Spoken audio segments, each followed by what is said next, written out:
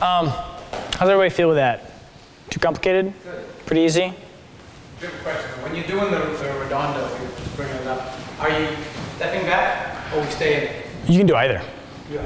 I step back with the open redondo. Okay. One of the reasons I do, though, is to make my body thinner. So rather than doing that to myself, if I step back, I get a better whip on it. Okay. The closer you can make your redondo to your center line, better redondo you have. So when you try, whether it's open or closed. So if I'm trying to do a redondo and my stick stays over the side of my body, it constantly feels funky. But if I cross it through my center line, see I cut it down the center, okay? Or even just past the center, it's better.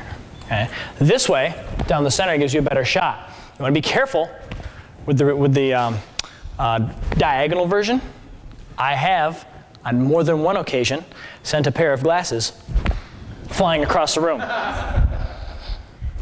So, expensive mistake. But if you can just get it to your vertical line, or just your center line, it's much better. Same with here. Try cross what's in my center. Okay? But when I try to do it here, it feels funny. You know, that by itself is a big deal. Just to understand that concept. You know. Yeah. So when we step back, we're not actually moving back. You're just getting that leg back, but it doesn't change. I'm not moving back. Depends on your situation. Okay. Earlier, we were trying to get our knee out of the way. You can do that.